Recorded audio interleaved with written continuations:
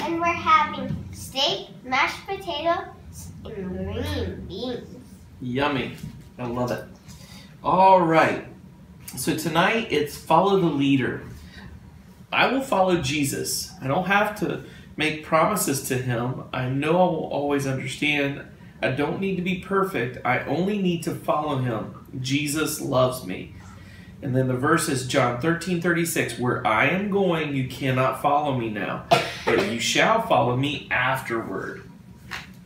What does it mean? I think I know what's wrong with this, but... No, but what do you think it means?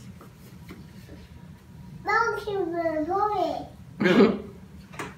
I think school it bus. means What does it mean? to follow me later. Well, it's saying that we're going to follow him. Do we have to make some great promise to Jesus? No. We need to try to follow Jesus, but we don't have to make promises. Nope. And then here's the question, like, do we always know everything ahead of time? And do we always understand every detail? No. We don't need to know what's in our future, what's going to happen up ahead. Yeah. Sometimes we just need to trust him for that next step, and that's all we know. We take the next step, and then God opens up another door. And that's the story of my life. It's like the door. Yeah, so we don't Whoever know. enters it,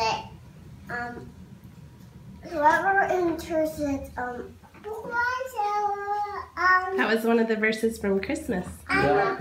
He is the door, and we can enter to have relationship with the Father through him. Okay, so with that said, who wants to pray that we will always follow Jesus and be obedient even when we don't understand or know the next step?